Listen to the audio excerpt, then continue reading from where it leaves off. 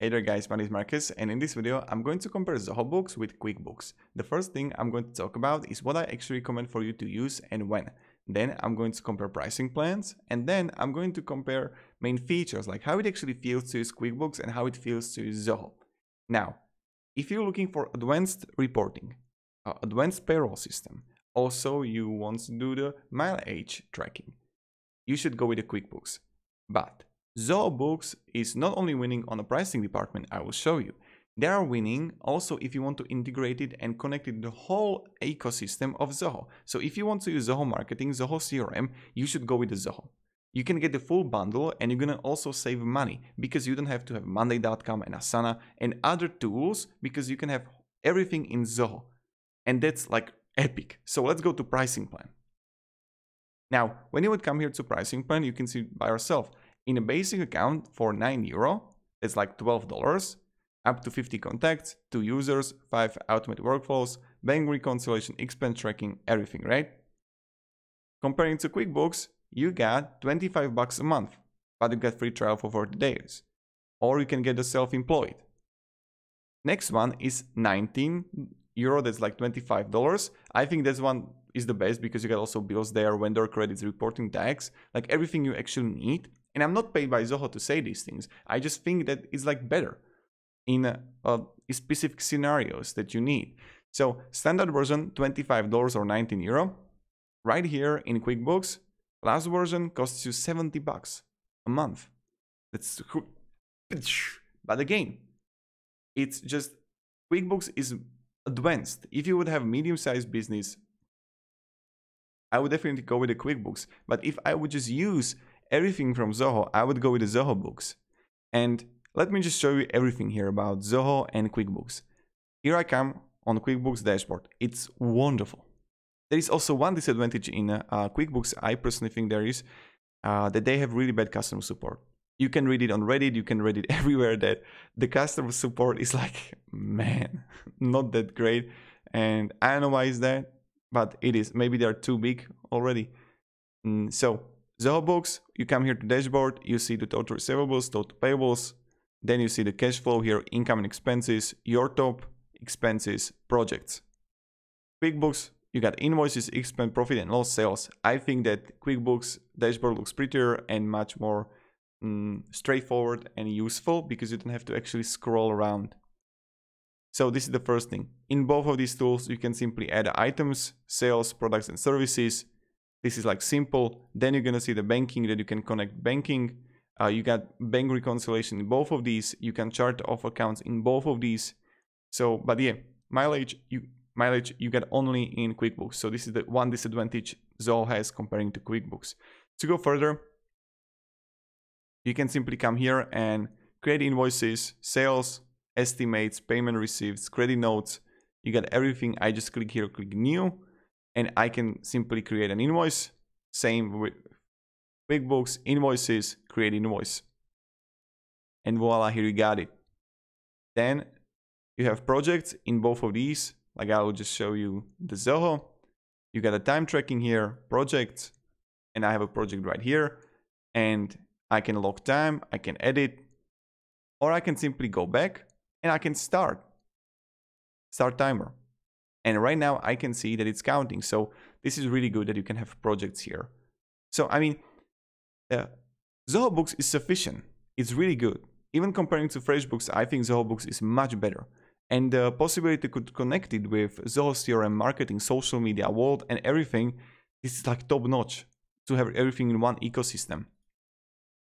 And I can select the project, task name, stop.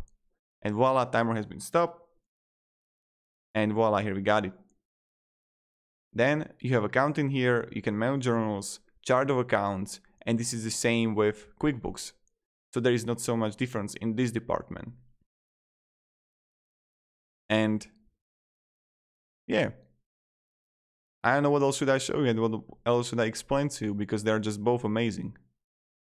So to summarize this whole video is that definitely check Zoho One. Price Zoho One offers you following applications. They do have everything under one roof.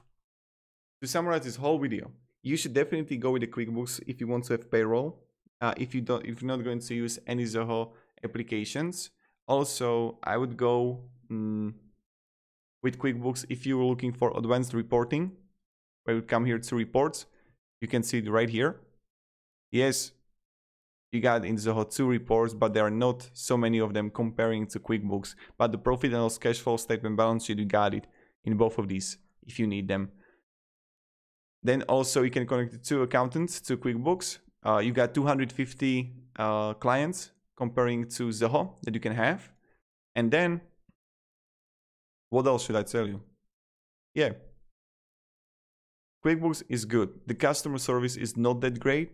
Zoho Books is really great if you connect it under one roof with a whole Zoho ecosystem.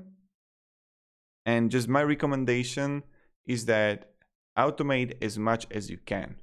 Many times I'm seeing that starting entrepreneurs or who are like having small businesses, they're trying to do everything. In QuickBooks, you can automate. In Zoho, you can integrate with the others. And I would definitely recommend just outsource and automate as much as you can, and don't try to do everything by yourself. So that's the first thing, and focus on earning money. And this is another advantage of QuickBooks comparing to Zoho, is that you can have actually, like many accountants from the US know how to use QuickBooks. They're really familiar with it comparing to Zoho. So if you need like someone outside perspective to your accountancy, they just know and they ask you, use QuickBooks, right? And you're like, yeah, I'm using that.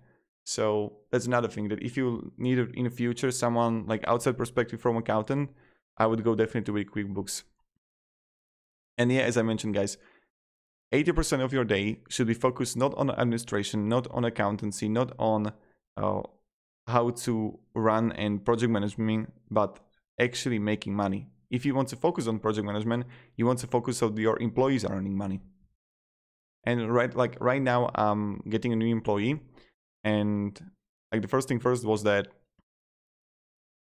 okay, man, but the company needs to find a way in the like how you can be efficient and profitable for the company. And in a moment when I'm going to pay him, I don't know, 1,000 euro a month, and he's going to create a value of 1,000, I'm going to give him even more money, because I see, okay, this is legit. And another thing is, guys, this is just my recommendation in the future when you're going to have employees, just give them percentage of your profit. I don't know why in companies we don't give people percentage of our profit. I know you can say, oh my God, but you know, when you have the gift of creating and managing businesses, or you want to in the future, you have a gift to give. You don't have the gift to have everything for yourself. So yes, of course, that if you are struggling, you shouldn't give to people, your employees, to understand that, okay, I can't give you. But in the moment when they are working hard, this is really important. If they are working hard for you, you need to give them more money, period. And you got no idea. When my employees in the future, my employee will be working tremendously hard, and for the Christmas, I'm going to give them 2 free K as a bonus. Like, here you go, man. You know, like he will never leave. This is the more beautiful things on everything. So, Patya, one of the best entrepreneurs in Czechoslovakia, was like this. He was even saving money for the employees. He built like plenty of companies, like really big company, and like huge factories. And he always gave percentage of profit.